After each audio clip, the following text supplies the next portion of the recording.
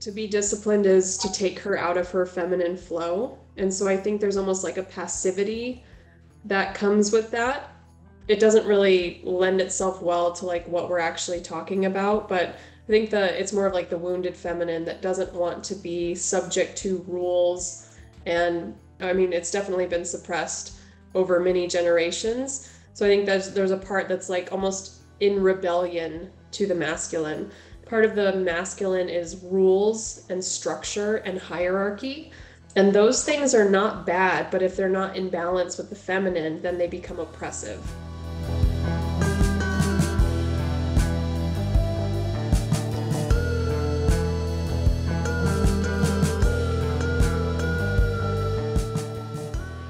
What up, Brett, Jalene, Sarah? So good to see your guys' face, you ladies, your faces.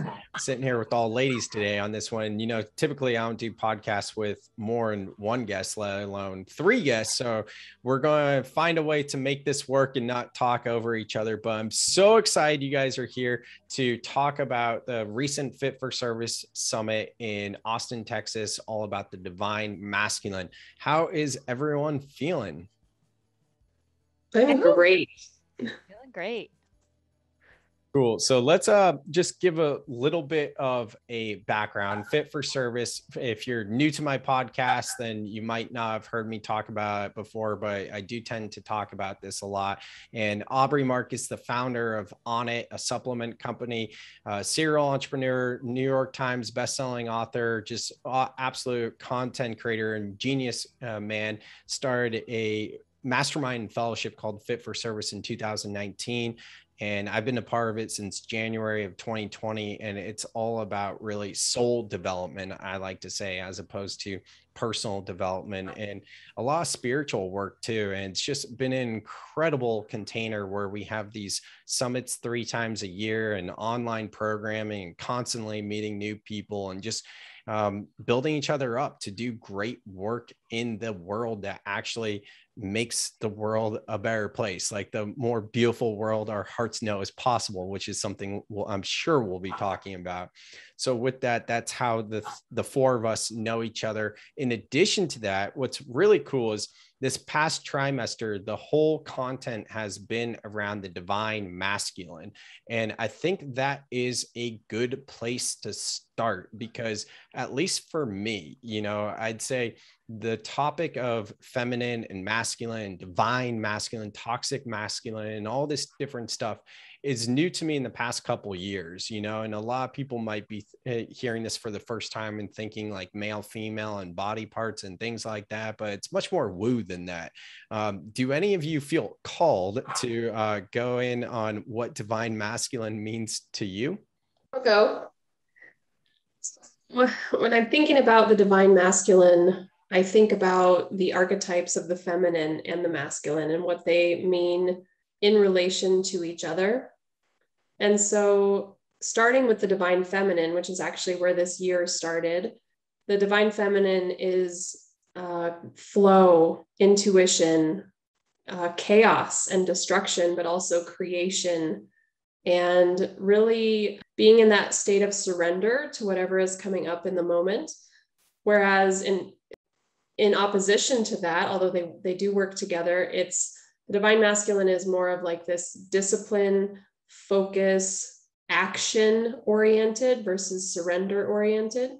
So it's the part of us that takes what we have heard or what we know through intuition and puts it out into the world through action.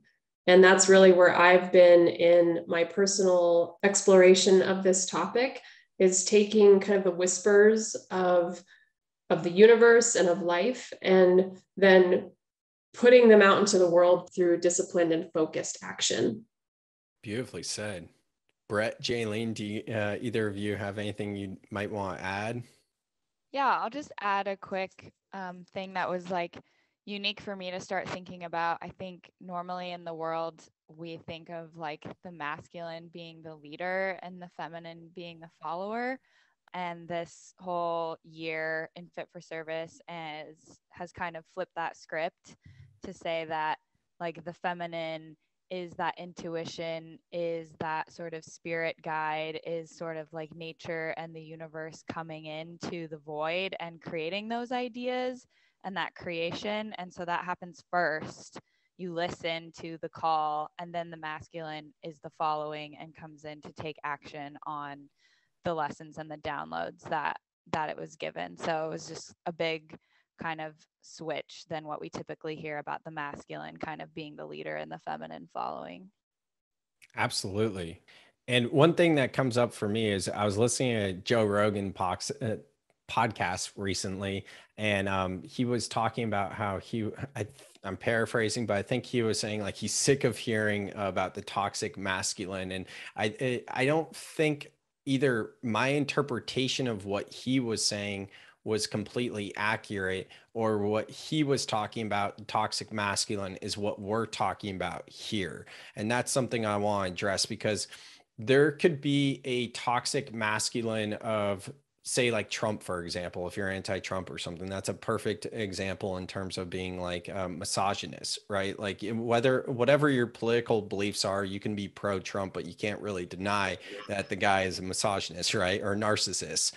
Having said that, like, yes, that could be toxic masculine, but in the way I look at toxic masculine is the way that what most led me to spirituality was being in my masculine of driving and doing and crossing off goals and constantly looking for that dopamine hit of success. And now 2.5 years later, realizing that workaholic is not a joke, it's actual addiction, and that you're chasing success for that present moment of the dopamine hit. And once that goes, all we ever have is that present moment. So then you get caught in this self-perpetuating negative feedback loop of chasing goals and success and everything, which was the toxic masculine.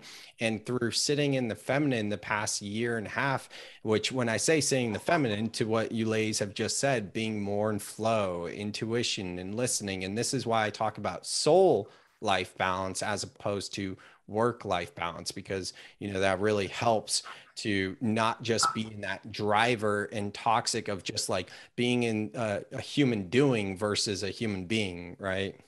I have a thought that's just coming up. Like, I wasn't at the Costa Rica summit, so I didn't get to explore the feminine as much as you all, but in the way that we hear the words toxic masculine all the time, what's the female counter or the feminine counterpart to that? Is there a toxic feminine?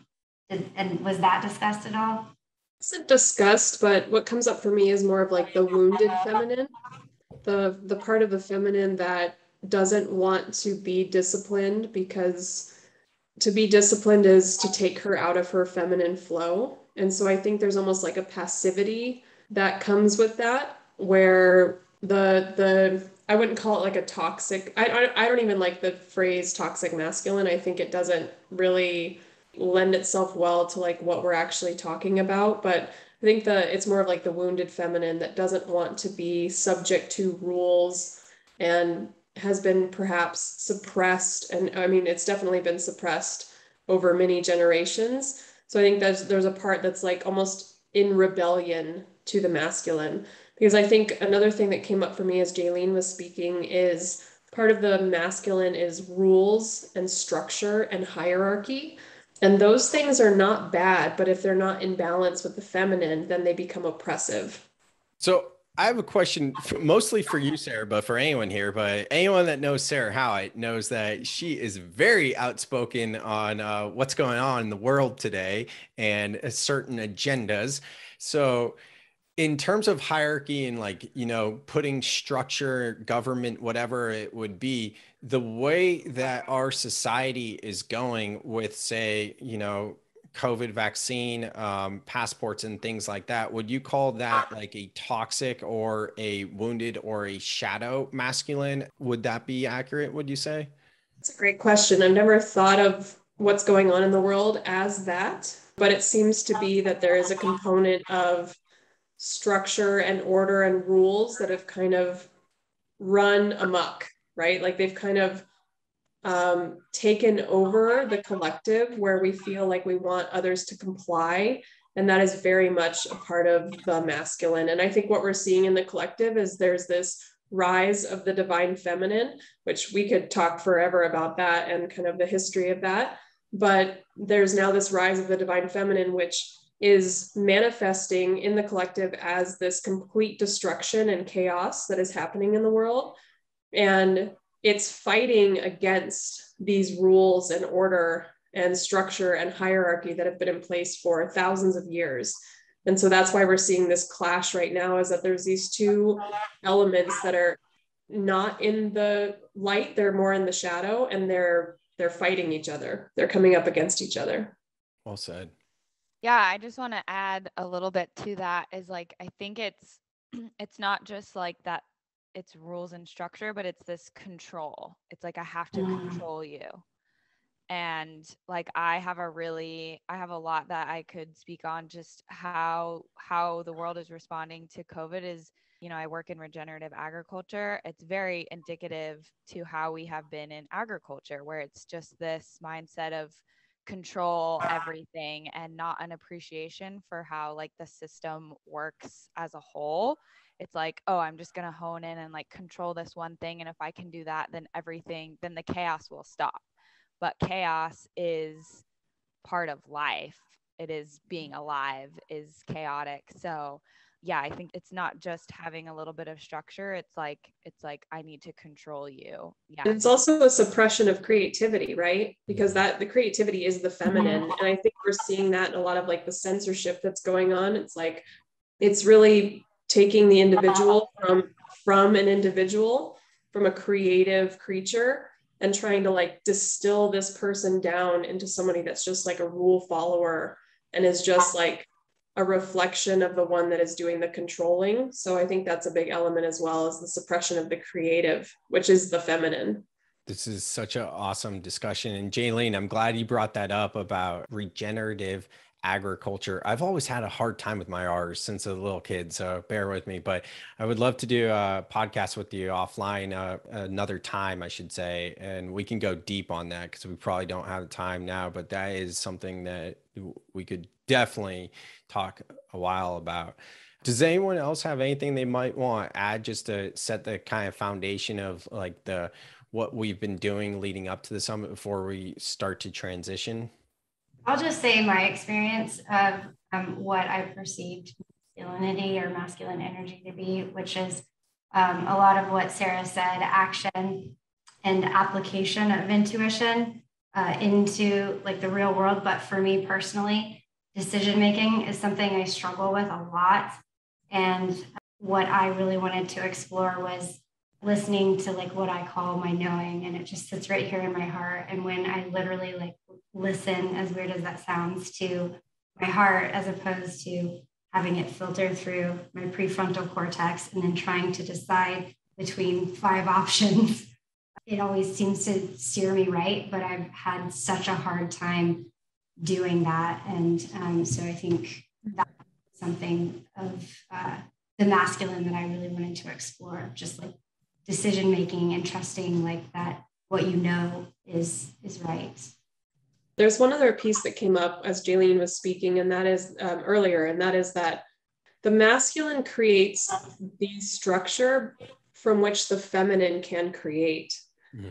And so it gives this, like, I always think of it as like bumpers on a bowling alley. Like, it allows whatever is flowing through to stay in the lane. And without that structure and that order, the feminine does not feel safe to create and flow, because it's like, if you think of a river bank, right? Like, the banks of the river allow the river to flow in a specific way. But when there's no banks, it just becomes a lake, right? Yeah. Or an ocean. And so it's like the masculine is the banks of the river that allows the water to flow. I love that. I just heard Aaron Alexander say on his podcast the other day, you need essentially like structure and stability in order to have flexibility, which is paradoxical, but it's really true. Can you say that again? Structure and... What did I say? Stability. Structure and stability to have flexibility. Mm-hmm. I love that. That's such a great quote. Well, this is a really good discussion, and we're not here to really go too deep on our thoughts of what the masculine versus the feminine and sacred union and all that type of stuff is. We're here to talk about the fun stuff. Not that that's not fun, but we're here to talk about the actual experience of the Fit for Service Summit because, so many of us, I'm sure you guys have experienced, especially you, Brett, it being your first summit, or Jalene, your second, Sarah and I think it's been like our fifth or something. And I still get it. I'm sure you do too, but like a lot of friends and family are asking questions. What do you guys actually do? So, let's kind of unpack this. And it was such an amazing experience. Like this was like kids at play. Like, if we think about sports, and I might ask one of you to jump in and help me out to describe this, but kind of the idea here was like, there's a lot of structure. There's a lot of masculinity to teamwork, right? And the way we play sports, and the idea of this summit was to sort of rewrite the script in a way of competing with and each other to build each other up in a healthy way, as opposed to, hey, I know a few of you have seen this, but I recently put a video out on YouTube about the movie White Men Can't Jump. And, talk about toxic masculinity. The whole time on the court, they're just talking shit the whole time, and they're deceiving one another. Wesley Snipes' character and Woody Harrelson, both of them are conning the other back and forth. And it's the perfect demonstration of what toxic or shadow or, wounded masculine, whatever you want to call it, would be. So this summit was an opportunity to compete in a way that was really to build each other up. And without going into the details, which we will, but I just want to pause right there and see what comes up for you ladies. Yeah, I love that you said rewrite the script on competition. I grew up playing sports. I'm very into athletics and sports and stuff as a female. And I think it's definitely like a wound of mine throughout growing up of like, how do I show that aspect of me when I'm hanging around females, or like, how can I have that while I'm playing with the guys, and like always trying to like keep up with the guys, because it's harder to find in just groups of women that are really competitive and stuff. And so like, I feel like it was a really awesome experience, and to see how other women responded who aren't necessarily grew up with sports like I did, and how it really was like able to rewrite the script for them, I think, in competition, and for them to see like, oh my God, I did these things that I had no idea that I was capable of. And I think that's what sports and competition and like physicality really offers us. So yeah, I think that was a huge part of the summit, is like really rewriting the script for men and women. Like a lot of people who might have wounds of being teased in high school or college or something like that. I think it really, yeah, definitely had some rewriting of the script on competition. So that was a big piece. Yeah, just to piggyback on that, like for me, it was the absolute safest space to be the most aggressive, animalistic version of myself that I think I've ever been. I grew up, I did all the sports when I was young, soccer, basketball, but then I started cheerleading when I was in like fifth grade, and I did competitive cheerleading, school cheerleading, all the things. And so it was definitely it was very competitive, but in this way that we had to like hold in any sort of like aggressive, like we had to be cute or like pretty, and we couldn't just like let it out. And I have this very vivid memory of being at state championship in high school, and we were all in a huddle and we were just jumping and getting really excited. And I started to get like kind of like masculine, angry into it, like, rah! And all of my friends just like got wide-eyed and looked at me like I was a crazy person. And I felt like at Fit for Service, I could be a person, and everybody was right there with me. And it was the best. Oh my gosh, it was just the best experience of my whole life. It was so amazing. Watching you, I mean, I know we'll get into this a little bit later, but like watching you, Brett, like hold those steel maces and just like own it and stare down your opponent. I don't even remember who you were up against, but that was such a great moment. And it was like beautiful. I think another part of the masculine is like perseverance, like pushing through when it's hard. And you stepped up in such a beautiful way and you owned that kind of warrior energy. And I could see how you were pulling up that kind of like angry, like, no, I'm not going to let you win. I've got this. I'm going to own this. And like, there's such a warrior element to competition too, that I think is often lost, especially in the West, where like we don't really celebrate the warrior. It's more like a sacrifice, right? It's more like the gladiator being sacrificed. Whereas if you look at like some of the Aboriginal cultures that do the hakas and things like that, it's very much like a warrior tribe going up against another warrior tribe. And that was such a part of what we did that week, was to embody the warrior element of competition as well. And you did that. So, I mean, both you and Jalene did that so beautifully, but I will never forget, Brett, like that moment was such a beautiful moment. It was amazing.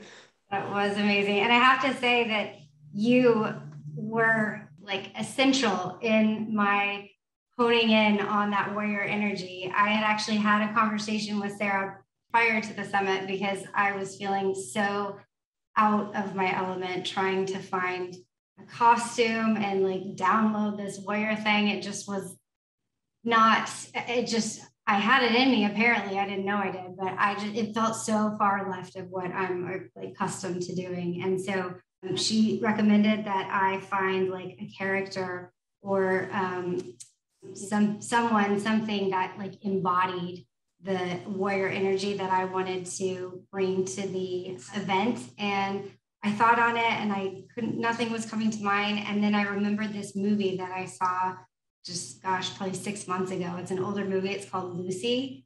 Oh yeah. And oh my God, I was like, Lucy. And I loved that movie so much. The first time I saw it, I didn't want to watch it again because I didn't want to ruin it.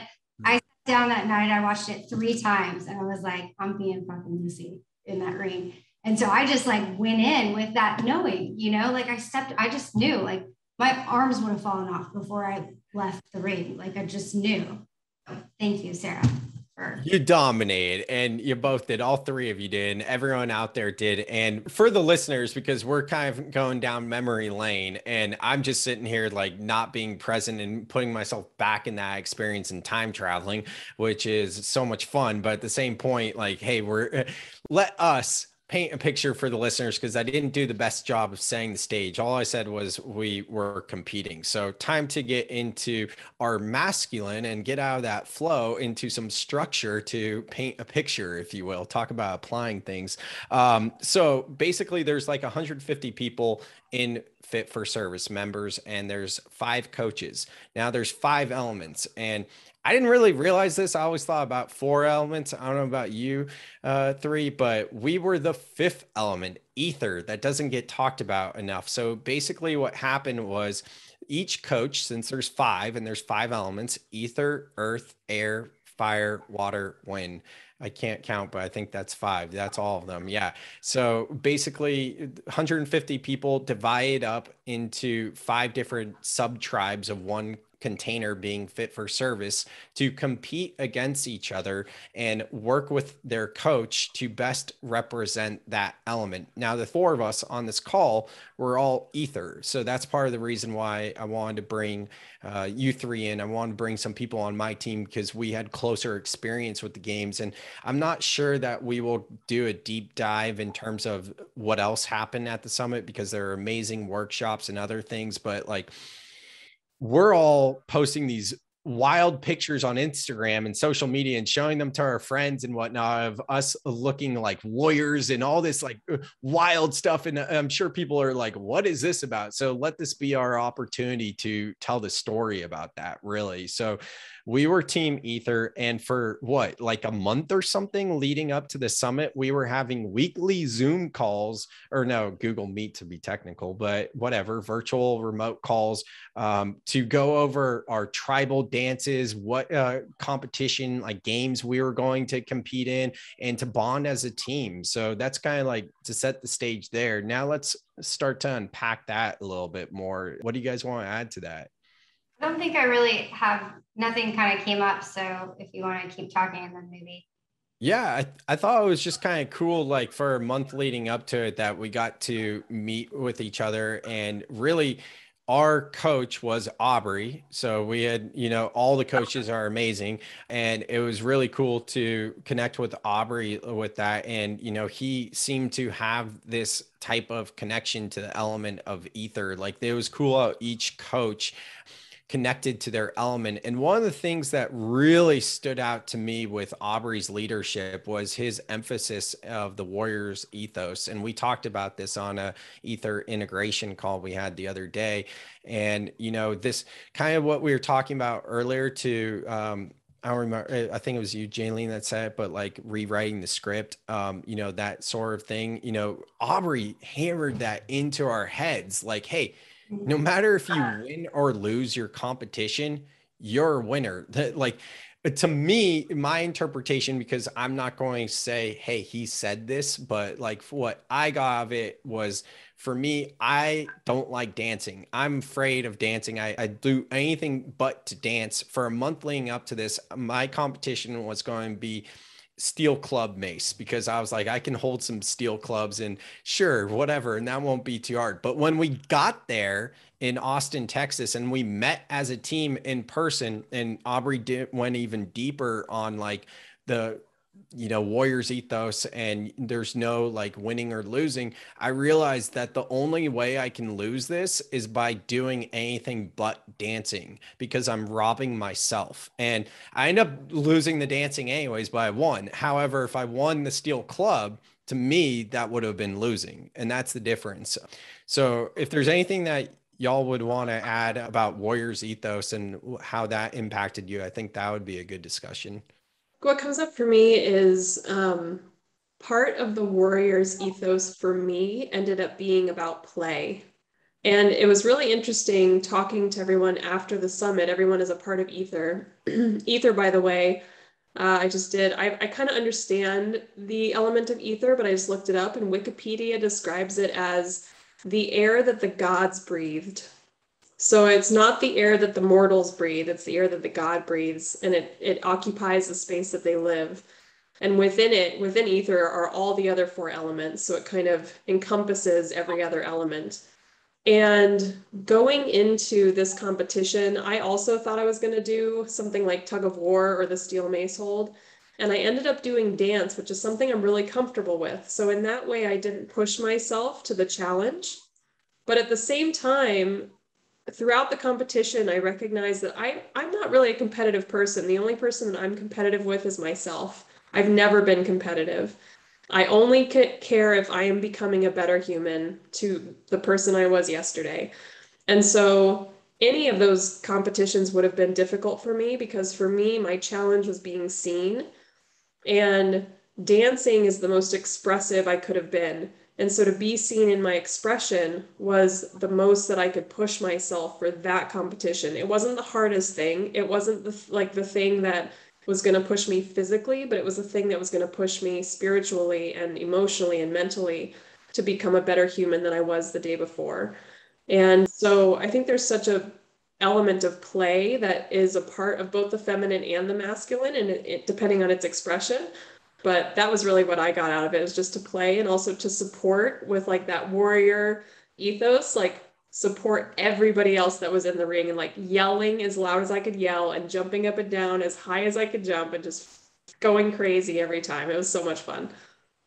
Yeah, I'll jump in. I loved being on Aubrey's team and the warrior ethos, and it was a huge full circle moment actually from the feminine trimester. I was looking it up on Fit for Service app, but I did the float tank for the first time. It was my first float tank ever at the beginning of the feminine trimester.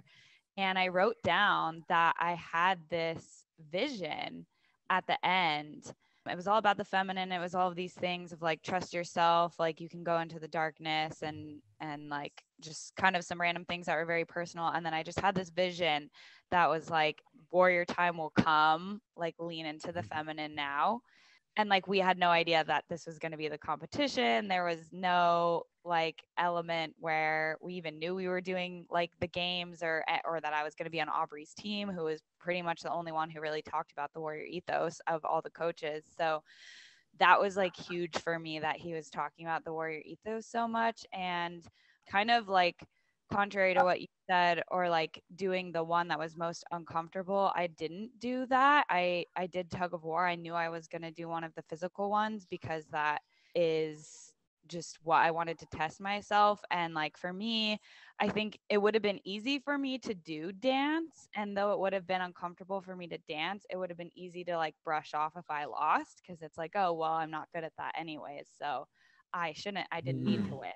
But I am very competitive. And so I knew that if I lost at tug of war, I would be fucking pissed. And so like, that was my challenge, where like, it was this element of realness where it's like, I really feel like I should win this tug of war, and like, I won't be able to hide if I lose. And like, that's my struggle, because it won't be an easy like brush off thing. So I really like drew that warrior ethos when I was in there. And largely like, a lot of my journey has been warrior ethos. Like I said, I'm very competitive and tend to lean towards a lot of masculine activities in the way that I live. I did wilderness survival school, and I like lived on a farm, and I'm very like using my body and doing some kind of like intense things. And so yeah, that was really big for me. And just moving forward in like the work that I'm doing, I feel like I'm going to have to summon a lot of warrior energy. I mean, I do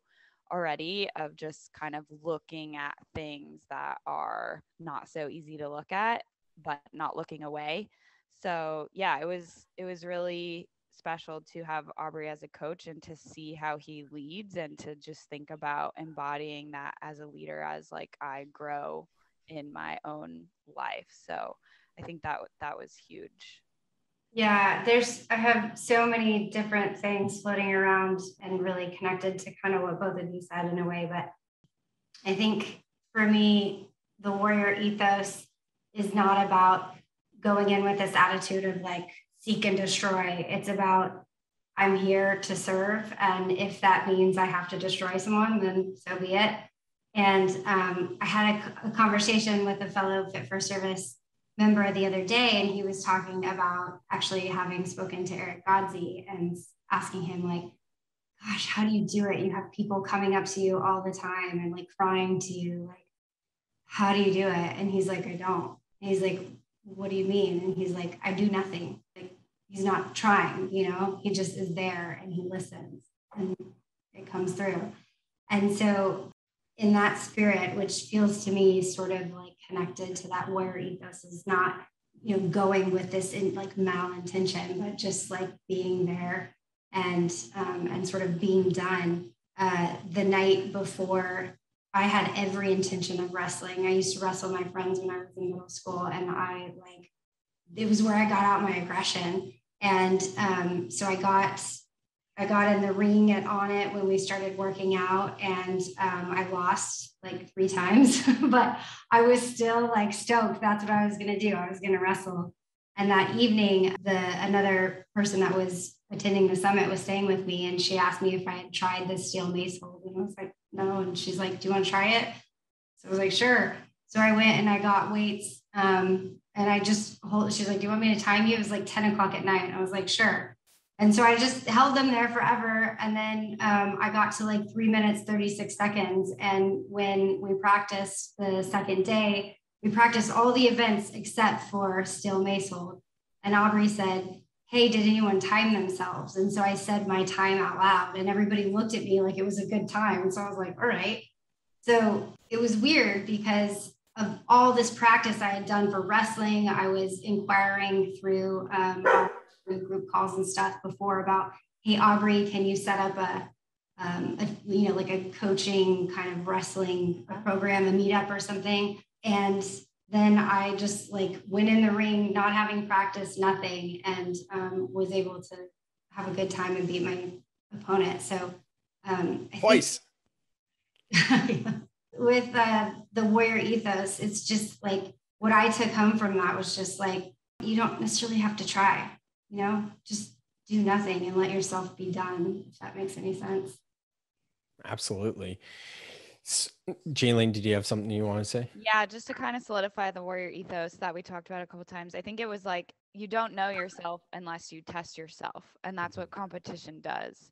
And we don't have a lot of, we have our jobs and we have certain places where we maybe can test ourselves. But sometimes, especially in this world kind of talking about the toxic masculinity, where now it's sort of, there's fear and there's shame around having that like pushing element, like, hey, you can do better, hey, that was great, but also I think there's more in you. And it's not like a shame thing, but it's a way, and like you just need someone to help like pull that out of you. So I think we talked about that a lot, and that's what Aubrey was so good at as a coach, of like that warrior ethos of like, you're testing yourself in this competition too, right? It's not if you won the tug of war necessarily, but did you do the best that you could do? Did you try your hardest? Did you leave it all out on the field, the court, in the world? So I really liked that element. It's like we were just setting a container to draw something out of us.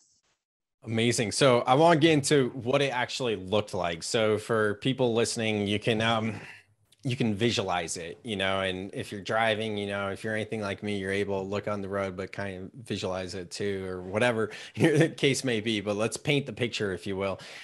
So we talked about the Zoom calls and, everything that led up to it. And then we met in Austin.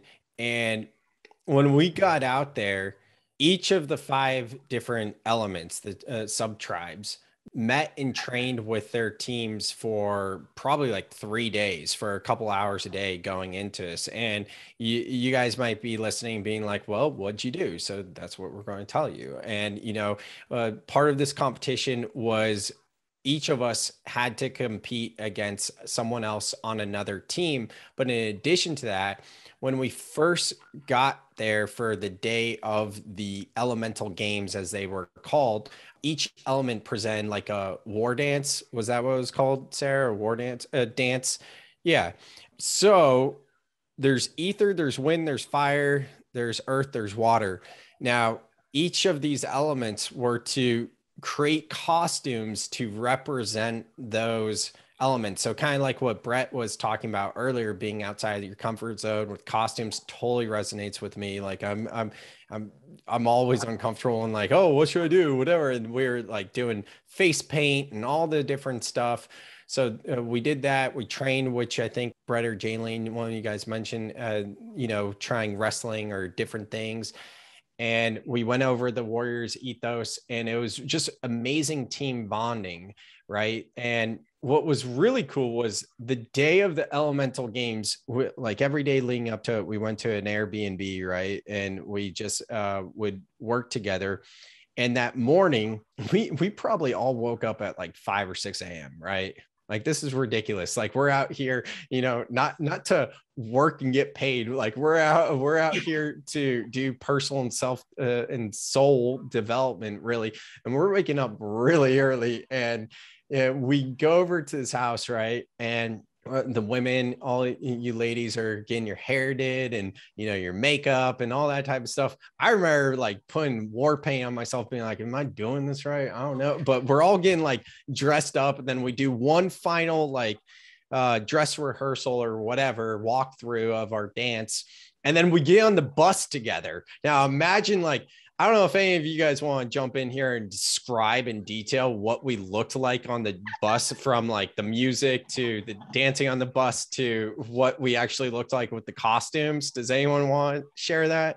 Sarah, okay.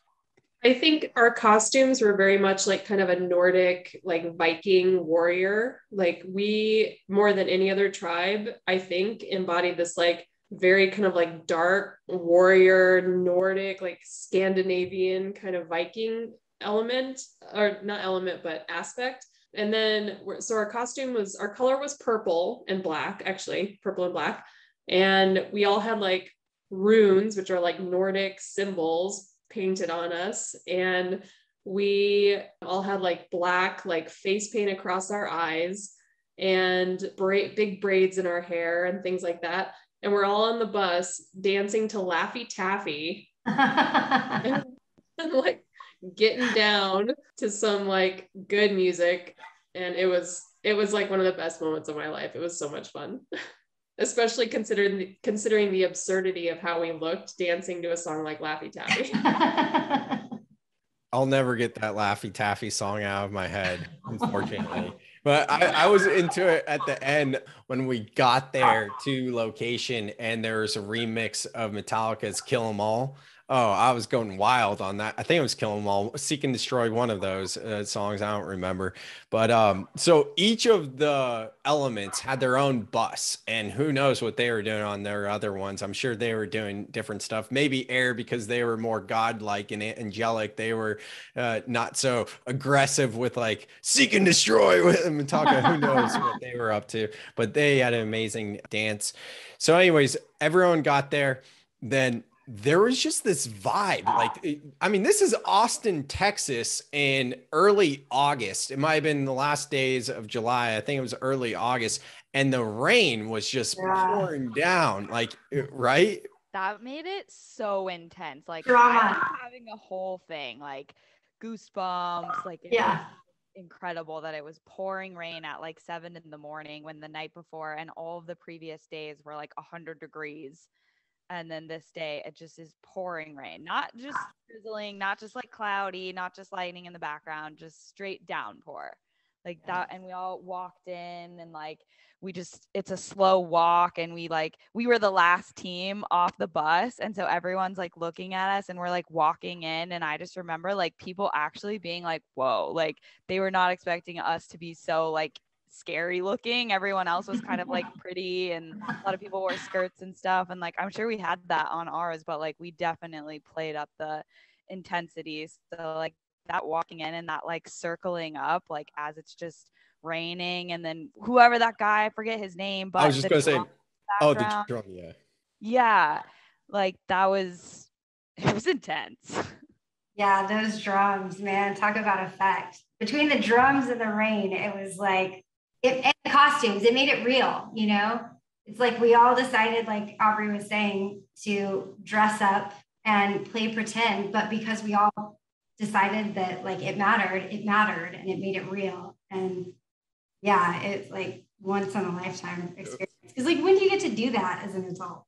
It was ridiculous. Like I wish I could relive that so many times, and I just get spirit chills even thinking about it. And then we got to talk about Matt Vincent. He was the MC, and I'm not sure of his background. I think he's an Olympian. Is that right? He's a strongman competitor. Strongman competitor. So, big buff guy. And, he's like, the kind of like Shawn Michaels type, or like, retro WWF wrestler type look, and big buff guy, and like nailed it to the T with like being the MC and welcoming everyone there, like, welcome to the tribal games, like things like that. And everyone's lined up in this huge arena outside, and so we're not getting poured on, like it's this like almost horse arena type thing. And yeah, it was just unbelievable. We were the last team that did our dance. You guys want to talk about the other team's dances, or just go straight to ours, or what are you feeling? Okay, quick. Talk about the other dances might be a lot.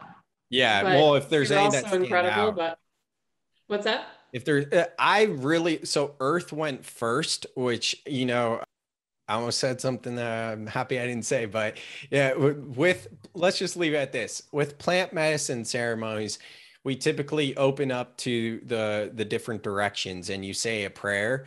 And it was so beautiful the way that the Earth team set the stage for the day by like enacting the prayer to set the stage for the ceremony. Because we talk about this a lot in Fit for Service, like, hey, you don't need to use plant medicine for something to be a ceremony, and let this summit be a ceremony. So it was literally the opening ceremony, like opening up and setting the space and cleansing it. So I just thought that like we all voted for other teams like performances or whatever to choose the winner, and I thought they were all great, but because of like the thoughtfulness of that, and it just resonated so much with me, and the execution was flawless, I voted for Earth. I thought that was incredible.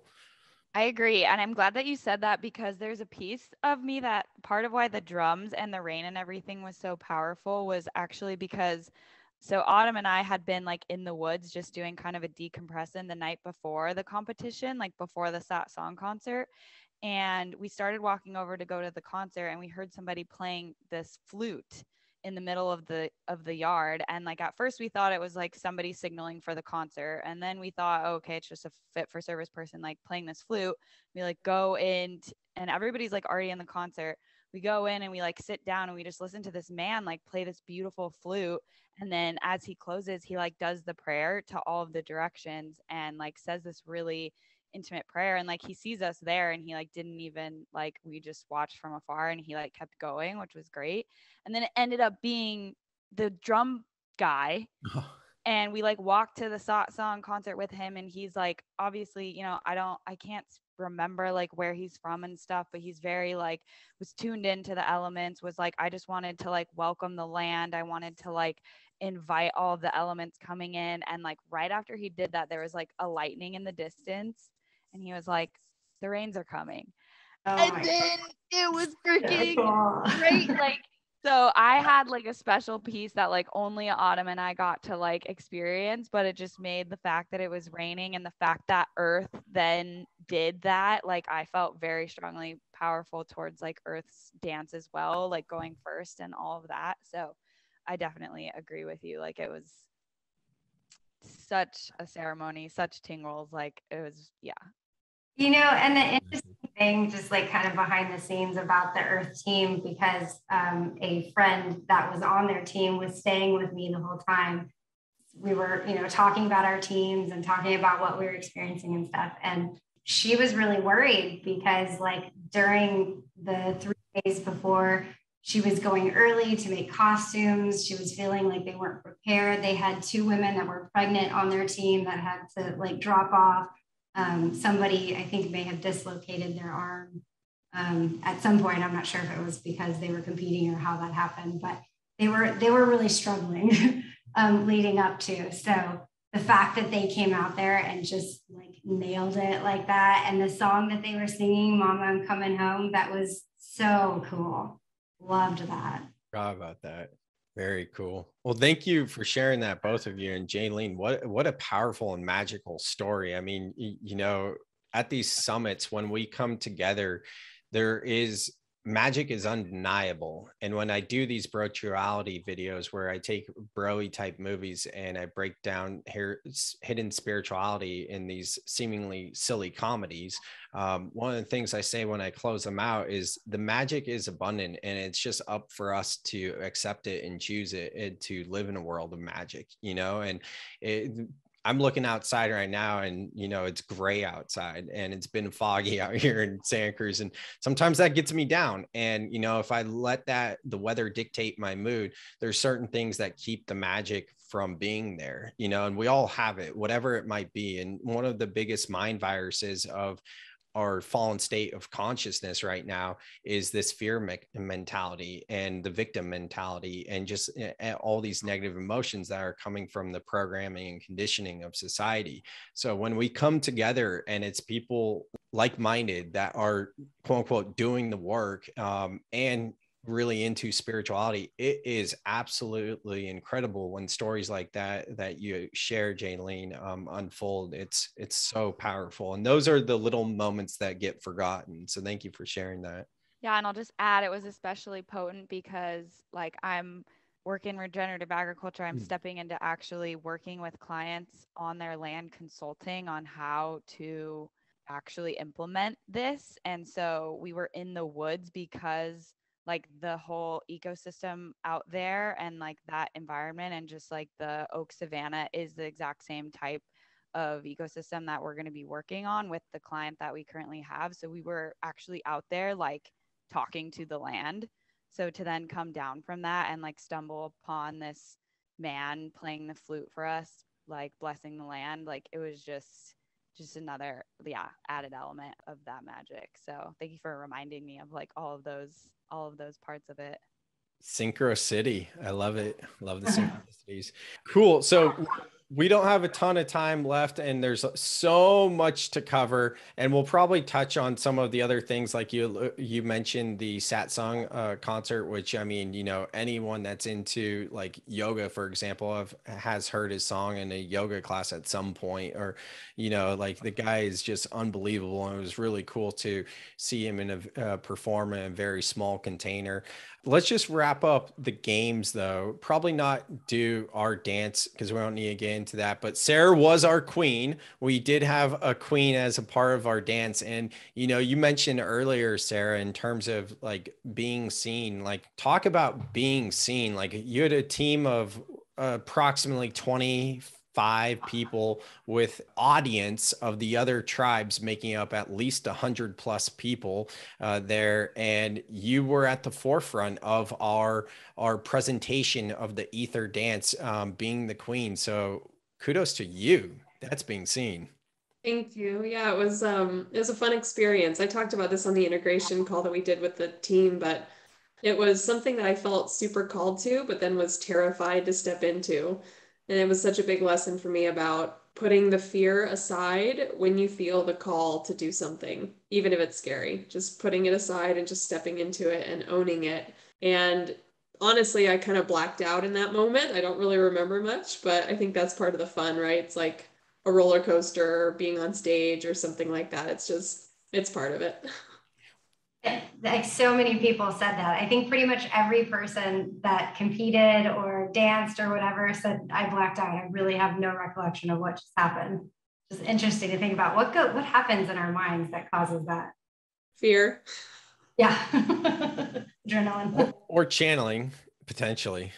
But yeah, it's like if you were thinking about every move you were making, you wouldn't really be in your body and just like in the moment. So Yeah. I think for most of us, that's kind of where you want to be. I know, just speaking from experience of like in sports and stuff, like I don't remember every move I'm making when I'm playing a basketball game, but like then all of a sudden I'm scoring, right? You're not like thinking logically like, oh shit, I'm like actively like moving this way from the person. So I think that was cool that so many people who maybe haven't experienced that, who don't play sports, they're like, whoa, I blacked out. Like, how did I do that? And it reminds us that like we don't have to consciously think about every step we're making when we just like drop in and like trust ourselves. Yeah, and I think of it as Pixar and Disney's movie Soul, where they demonstrate channeling so well and being in flow and showing like the higher self being in the astral plane, like when Joe Gardner, the main character, is playing piano, or when they're in the astral plane, and Soul 22, that doesn't want to go back to Earth, is like knocking people out of being in the astral plane when they're in flow. For example, you brought basketball. There was like someone who was NBA player, you could imagine they probably were, and they're in like the astral plane. Then she throws something at him in the astral when he's going to dunk or something like that. And then in the 3D, then he falls over and doesn't do the dunk, right? But the idea is totally there. And yeah, if anyone hasn't watched the movie Soul, or if you've seen it and you want to revisit it, check the show notes of this podcast. I linked a 60-minute video where I kind of explain the concepts of soul to go deeper down spirituality in each of the themes. But anyways, yeah, absolutely amazing. I definitely think that is channeling when you quote unquote black out personally. We've talked about the games and the competitions. So we haven't said it straight up, but there's, I think, 5 different options you could choose from: a dance off, steel club mace hold, which was 5 or 10 pounds each, 5 for the men, or 5 for the ladies, I think, and 10 for the men, or something like that. Yeah. And it was just, there was that, there's tug of war, there was wrestling. Oh, the ball toss, we won't even bother with that because that would be too hard to explain, take too long. But essentially, there are these different options. And it was really cool because we had that amazing MC, Matt Vincent, that would, have such great commentary, for each one. And I don't know if there's anything that comes up just overall about the competitions, and then we can kind of start to wrap this up with some of the other events at the summit. I just have one thought. The thing that I thought was the coolest about it is like, I had no idea through the whole thing who was winning or who was losing. I was so engaged in every single like face off. I didn't know and really didn't care. And that was like a really cool feeling. Yeah, I think largely this, just to bring it back out to like how this relates to kind of the divine masculine, is like we as tribes just made up the dances. Like we had to 25 strangers over Zoom over the course of a couple weeks, like with the help of coaches who kind of had a vision for the element, but like we just all made up what we were going to do. The fact that we had a queen that was solely ours, the fact that we had, you know, a lot of other people's like heirs dance was fairly choreographed. Like they spent a significant amount of time planning that. And so for us, like I feel like ours really was too, like just a practice of getting in resonance with each other. Like we're the only ones who did that sort of like, I don't know what we call it, like monkey dance, where we had to follow our team. Like we had to get in resonance as a team, and we had to let, like Sarah just did whatever she was going to do, whatever she was channeling, and we were following that. So I think that's kind of tying it back to how this was ultimately like the divine masculine, where they just set the container that we were going to have these games, that we're going to do these dances, and there's a little bit of structure there, but then like quote unquote chaos ensued, and the chaos is where the beauty was and where the individuality was and where the creativity was. So I think that, yeah, that's how it all kind of ties back to what that divine masculine can be, is just setting a container and then not controlling to try to win, but letting everyone like challenge themselves and see what comes out of them. Awesome. Thanks for bringing that back, Jalene. And you know, what comes up for me when you bring it back to like divine masculine, the experience of the games, I remember being like scared shitless to dance in front of everyone and not know what the hell I'm going to do, but just be like, whatever. And I remember afterwards, like some of my really close friends in FFS on other teams coming up and giving me like the biggest hugs and like saying, I'm so proud of you. And just anyone coming up. And I just got done watching, I think it's called Malice at the Palace, which is a documentary on Netflix that documents the Indiana Pacers and the Detroit Pistons brawl like 10 plus years ago with, you know, where the players went up in the stands and the players were being shit at each other. Or, you know, you think of hockey and how there's fights or any of this. And yes, we know in professional sports that most of them are still friends off the court, right? But to take this back to the beginning, when we're talking about like rewriting the script and building each other up, like at the end of the day, like this wasn't about winning and losing, you know, and that just goes to show it there, like how much love was in that container. And we went at least 4 hours nonstop of 150 people squaring off against each other. And someone in our tribe mentioned this too. Her favorite part of the pictures is looking at the people in the background that are screaming at the top of their lungs, cheering people on, and just the energy there. It was unbelievable. It was seriously one of the best days of my life. It was so incredible to witness. And like I've had a couple of people reflect to me just what you just said, Sam, about like screaming at the top of my lungs. And I've had a couple of people reflect, like watching that come out of you, what brought out something in me. And so like that was such an element of that, as well as like really, really authentically and enthusiastically being behind not just your own team, but every other team too, you know, and like cheering everybody on. Absolutely. I loved seeing my boy Tony Cannoli on Team Water just up there, and everyone's face is always, it's so funny, but there's always, yeah, could go on and on. What an amazing day. That night we had a unity dance party, and that was all about coming back together as a tribe. And you know, we split off in these sub tribes, but we're one tribe. And you know, one thing that came up for me probably 6 months after I did ayahuasca the first time was going to an 49ers game. And I kind of uprooted my whole entire life and went very hermit after ayahuasca. But previously, you know, hobnobbing in Silicon Valley and going to Niners games, dating a Niners cheerleader, all that type of stuff, right? And when I went back to a Niners game for the first time, I remember a buddy had like, really good seats, lower bowl. We had the whole thing, like the VIP food and all of that. And we were sitting there in the lower bowl, just a few rows up from the stadium. They had to fly over with the Jets that day.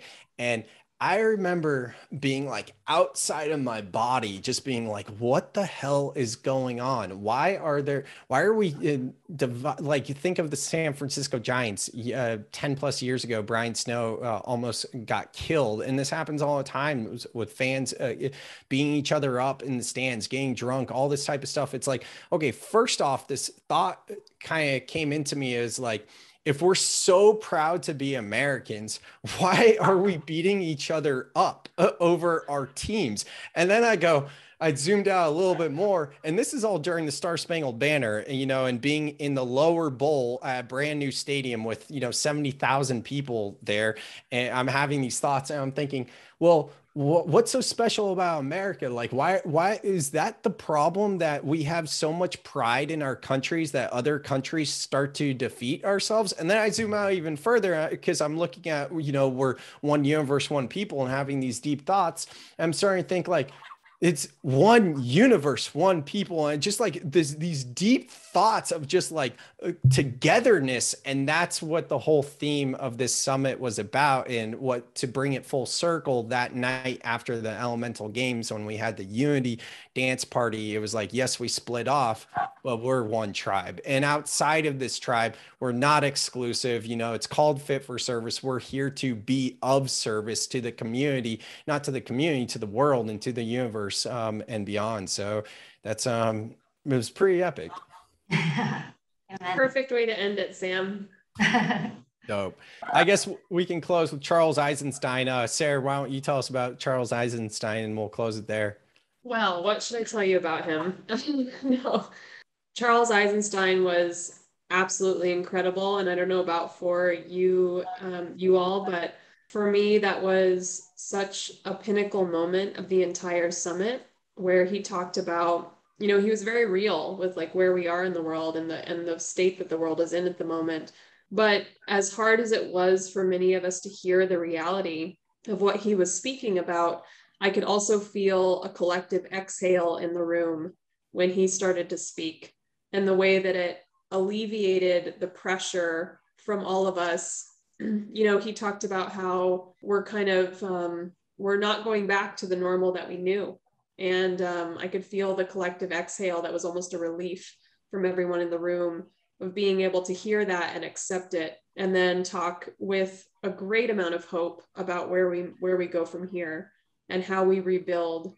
And it was so beautiful to have him there. And he was present for the entire games day. He sat on the sidelines and watched the entire day.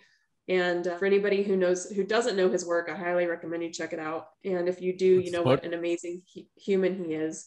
But one of my favorite quotes, and I'm sure you all would agree, is, "A dandelion in a field is unkillable." And that kind of became the motto of the weekend, I think, for many of us. Nice recap. Yeah, absolutely.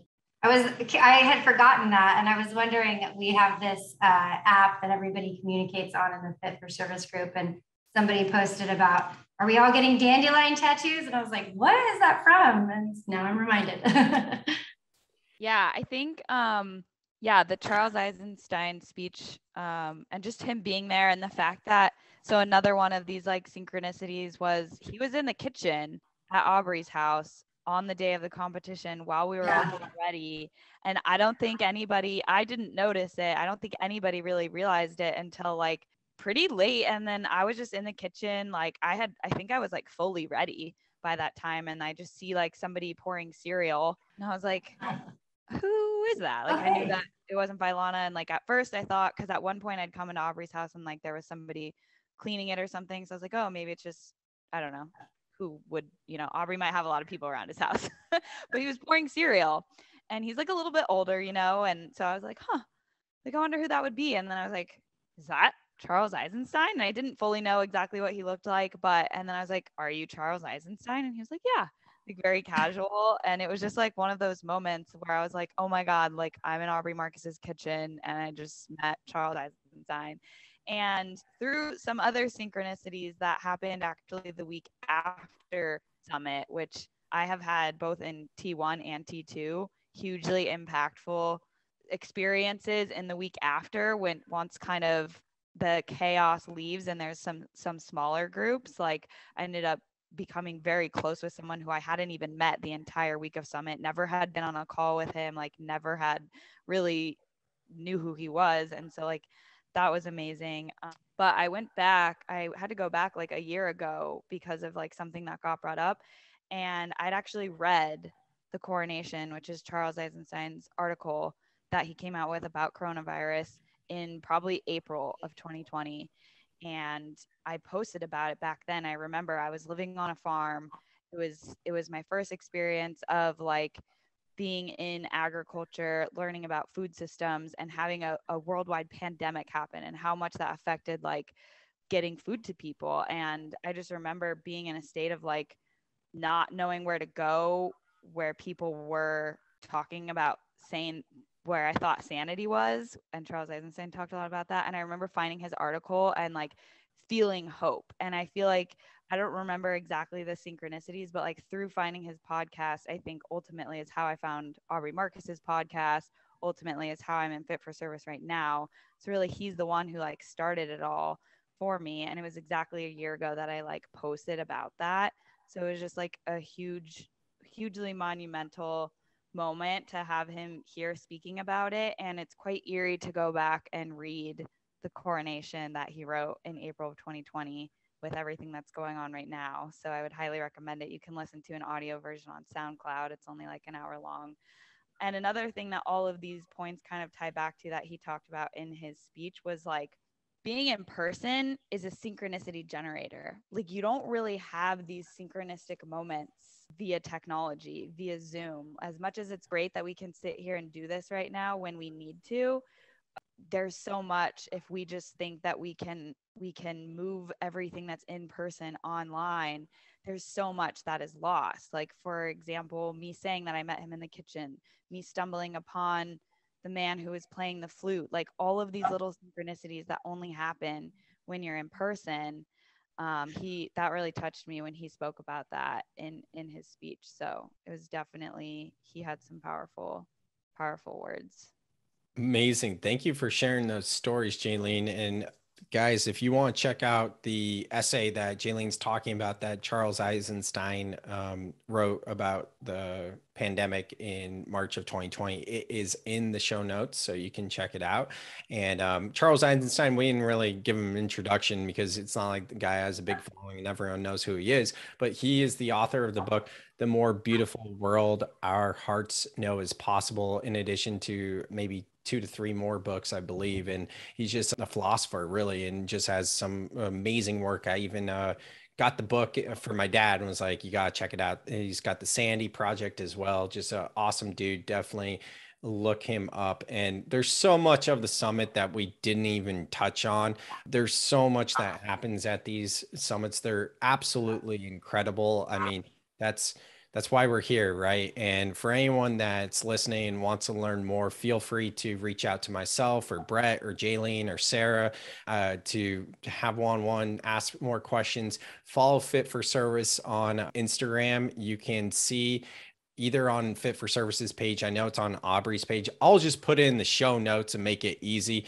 But Aubrey put out a like 7-minute video of a recap of the summit. So if you want to actually have your mind's eye meet what actually happened, then click the show notes and I will put a link there that shows a video of what these tribal games actually looked like. I think it'll be really fun because it's kind of almost like if you're reading a book as a kid, like Harry Potter, and then it comes out to a movie and then you're like, oh, this is what it looks like. You know, it's your imagination meeting the visual part of it, whatever. So yeah, that's all I have. Thank you all for being here. Anything else that comes up before we head out? I just want to give kudos to you and tell you this was so much fun. And also your dancing, like you getting out there it just blew me away. I was like so impressed, and I can only imagine, like, I consider myself a somewhat decent dancer, like I'm okay. And I was terrified of the dance off. So the fact that like that was not something that you felt strong in and you got out there, it like you inspired the whole team. It was awesome. Thanks, Brett. Appreciate that. Yeah, thank you so much Sam. for this. This was great. Yeah, just one last thing that really stuck with me that I think Charles talked about and Aubrey talked about to us is like that element of trust and like remembering who we trust. And also that often like when you trust someone, they then become trustworthy. So I think I don't know, it's like this aspect of control that we see out in the world is largely not trusting other people. So I think that was a bigger theme in the world and in the summit was like, how can we trust more easily? And then those people will become trustworthy because we're not trying to control them. We're saying, you know, and I trust you to know. Absolutely. I love that quote. Thank you for bringing that up. Well, ladies, Sam, this was great. Thank you so much for taking the time and help me recap it because I couldn't do it alone. It makes it so much easier for myself when we can kind of spitball and go back and forth. And thank you for showing up the way you ladies show up. This was a excellent episode. If I do say so myself, I think we touched on so many awesome things and I'm excited for people to hear it. And yeah, I have links to all the ladies' social media profiles in the show notes. So if you want to connect with them, it's super easy to connect with them. And if you have any questions at all, if there's anything that we missed or I missed putting in the show notes, feel free to reach out to me directly. Thank you guys so much. Thanks, Sam.